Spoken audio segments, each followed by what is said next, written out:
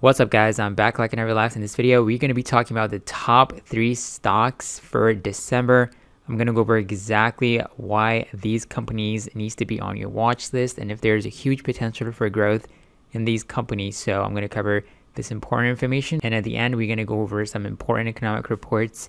So make sure you stay tuned. Now let's get right into the video. Before we get into it, I appreciate if you can hit the like button. If you have any questions, any comments, make sure you drop in the comment section below. So as you can see, we here have the stock market that was relatively going higher on Friday, and some sectors are really booming to the upside. We have semiconductors, financials, energy, and travel stocks. They've been breaking out to the upside. So the stocks I'm going to be talking about in this video are also one of them in the energy sector, and 2 of them are actually in travel. So the first company I'm going to talk about is going to be ticker symbol HP. Now this company is the oil and gas drilling company, and the stock performs very well in December. Usually when you look at the history for the past many decades, this company performs very well in the month of December. So this is also a dividend paying stocks, and there's a lot of institutions that own this company. More than 91% of the shares of this company is owned by institutions, and only 0.5% owned by insiders. So we have the share outstanding of approximately more than 104 million shares.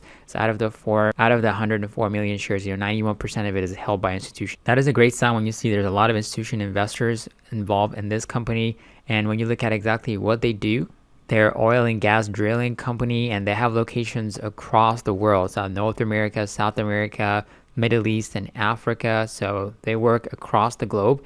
And when you're trying to figure out exactly what is the good price point to get involved in this company, when you look at how the price action has been going for this company for the past few days, the past few weeks, the stock's been breaking out to the upside. There's a lot of money flowing into the energy sector, and as you can see, it had a mini pullback and it broke out of the $24-$25 area right around over here and staying above that. So this is a great entry price point. You can definitely risk off of $20, $23 area for a potential swing. So this company performs very well on December, so we might expect even more upside for this company for the next few weeks to come in December. So I also mentioned this company is a dividend paying stock, so if you want to collect dividend while holding the stock, this is also a great opportunity. So the second company we're going to talk about is going to be Royal Caribbean, ticker symbol RCL. So as you can see, this stock has been recovering very nicely. This is the May dip right around over here that happened due to COVID-19.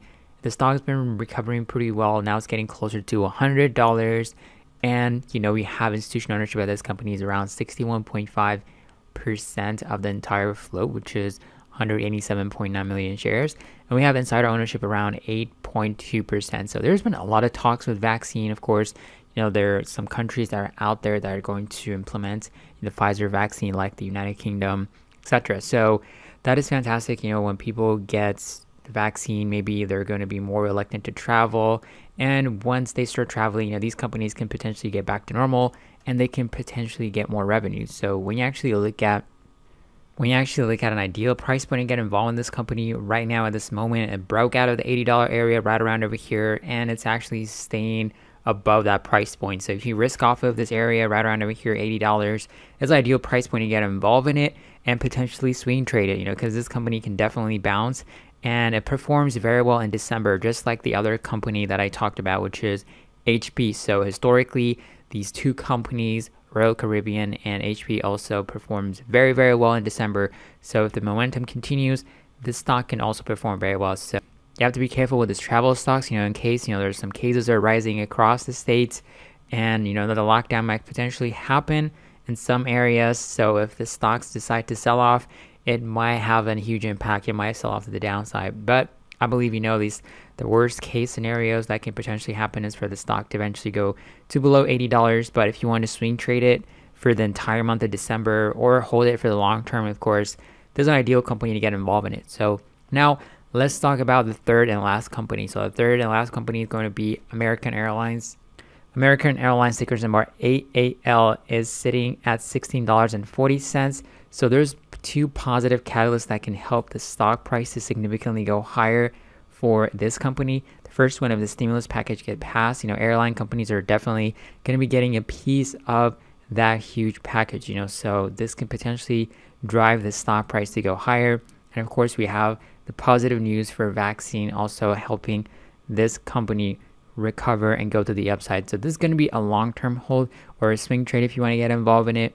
But this company can definitely potentially bounce back from the lows that the low it has over here. The 52-week low that it made is approximately $8.25, and the 52-week high is $30. So it's sitting right in between, you know, the highs and the lows is $16. So if it could potentially recover, it can go to like $20, or it can even go to like $25, you know. So within the next few months, depending upon how things happen, how the vaccinations unfold, etc. So definitely keep an eye on these three companies. Two of them are travel companies: Royal Caribbean, American Airlines, and HP, which is going to be the ticker symbol for the energy company that we talked about. So also, if you want to get involved in this electric vehicle companies in China, so December has been really rough for these companies. So if you see your IFC, great opportunity when these companies sell off and you want to hold them for the long term, this is a great opportunity, you know, but you just have to be patient with them with your entry.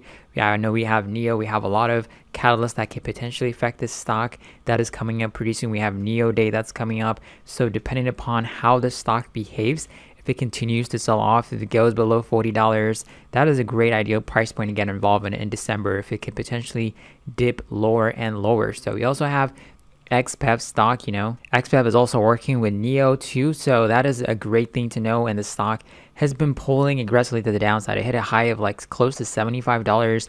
Now it's sitting at $49. So if it can potentially pull back all the way to $40, or it can potentially go below even $40, that's a great dip buying opportunity for the month of December. So definitely keep an eye on these electric vehicle companies, NEO, xpev, if you are looking for it to get involved. If you missed this huge run up that happened, and if you expect these companies to potentially grow in the future, expand, and if the delisting issue is not going to affect them within the next 3 years, I think these stocks can definitely be making new all-time highs within the next few months, within the next few years. So definitely this is a great dip buying opportunity for you if you see huge potential. So definitely keep them in your watch list too.